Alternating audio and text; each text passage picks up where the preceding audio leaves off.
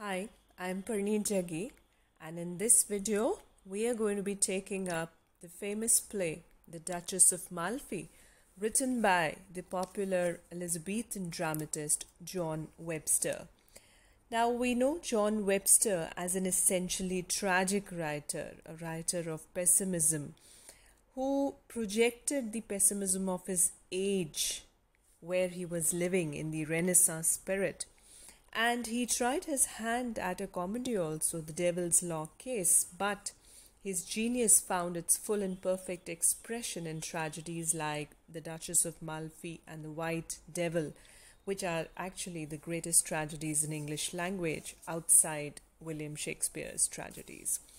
So, while we have a look at his play, let's know a little bit about when the play was published.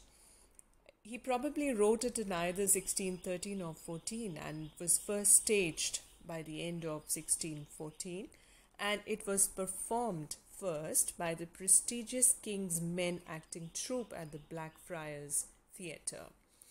Now, when we take up any play, we need to know the background of the play and the introduction of the characters that play a major role in the play. Now, this is basically a revenge play, a revenge tragedy. Now, what is a revenge tragedy? It is a tragic play in which the tragedy results from some kind of revenge which is taken for some wrong or wrongs, either by the person who wronged himself or by someone else on his behalf. Now, this was actually a trend in his times, and he was much influenced by Senecan tragedies also. So, the main characters, if we have a look at the characters, we know the Duchess of Malfi title itself derives from this main character, who is the Duchess. Now, this Duchess of Malfi is a sister to the next two characters of Ferdinand and the Cardinal, and she's a twin sister to Ferdinand. And tragically, unfortunately, she has been widowed in her youth, in her prime youth. Now, she has although promised her brothers that she won't remarry, but she has a heart of a woman, and she almost immediately proposes to Antonio, who is a nice friend of hers, and this is one decision that ultimately leads to her destruction and the destruction of the entire family. But if we look at her character, she is strong-willed, she is brave, she is proud, she's passionate, and she's a loving wife and mother.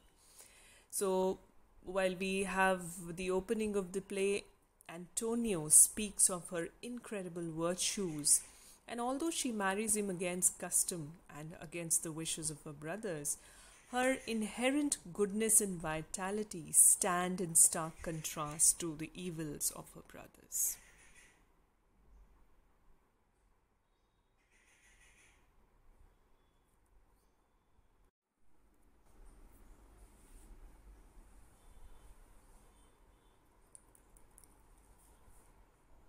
The next important character is Ferdinand.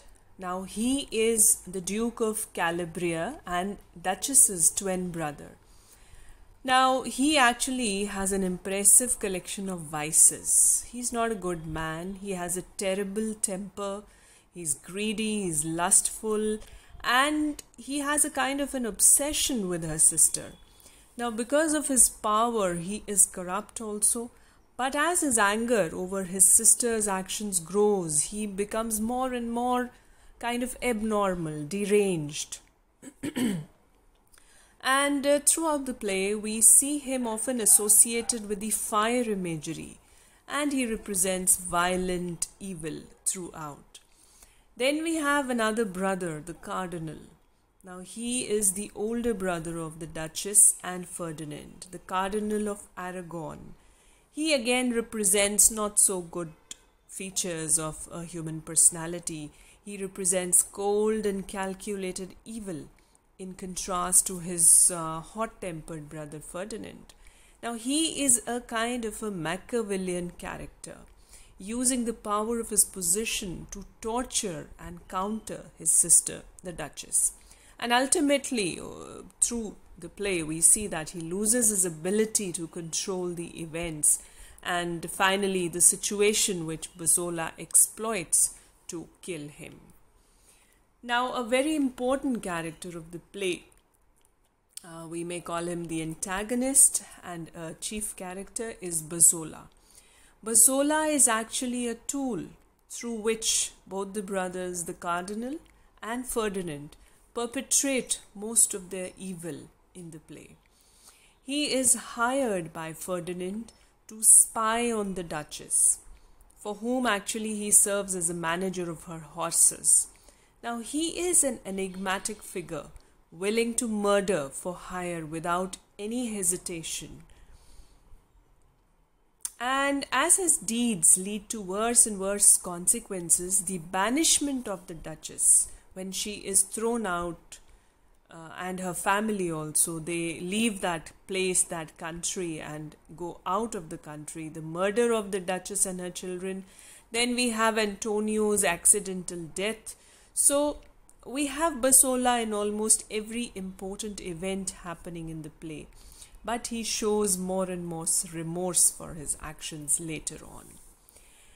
And it is only when Ferdinand and Cardinal refuse to reward him for what he has done, then he stops blindly following their orders, and then finally he is the one who avenges the Duchess and Antonio by murdering both the brothers, the Cardinal and Ferdinand.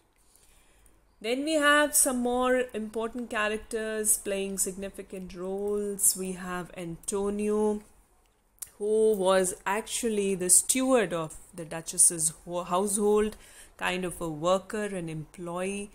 Duchess falls in love with Antonio, and then secretly they get married, and they manage to keep this news and this relation hidden from her brothers and Basola and all others. Now, when we look at the character of Antonio, he's honest, he's a good horseman, he's a good judge of character, a loving husband, father, but he's also passive. He's mild, he's largely ineffectual in a major crisis which has happened throughout the play.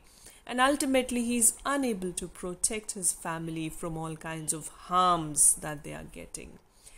And we also see, if compared to the Duchess, he's rather unremarkable and unimpressive when compared to the Duchess, who is an impressive personality.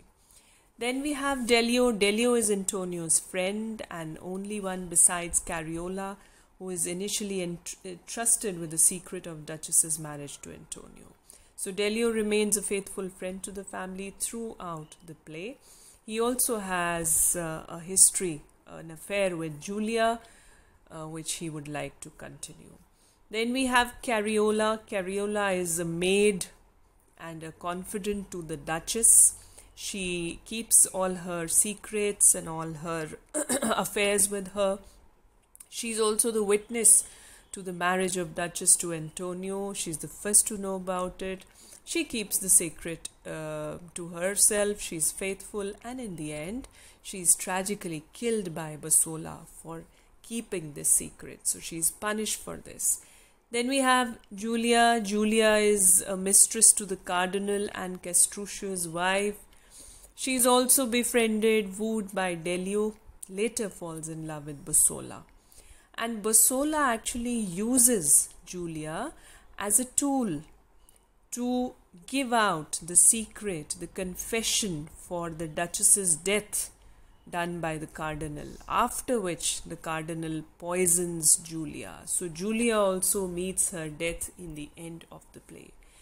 Then we have the children, the three children of the Duchess and Antonio. They don't really actively participate in the play, they don't speak, but they are on the stage shown with the parents in multiple scenes. The two young ones are heartlessly murdered by Basola's men, while the oldest is the only member of the family to survive, and this oldest son of the Duchess and Antonio symbolizes a hopeful future towards the end of the play. Then we have some minor characters like Count Malatesti.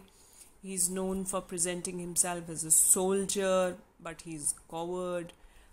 And Ferdinand actually recommends him to the Duchess as a husband, but she doesn't like the idea. Then we have the Marquis of Pescara, he's again a soldier.